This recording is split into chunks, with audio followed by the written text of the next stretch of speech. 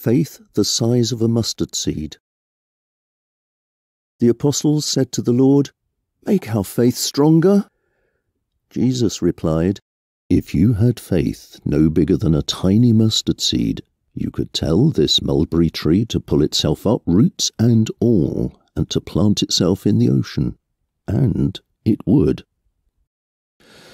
If your servant comes in from ploughing or from taking care of the sheep, would you say, 'Welcome, come on in and have something to eat'?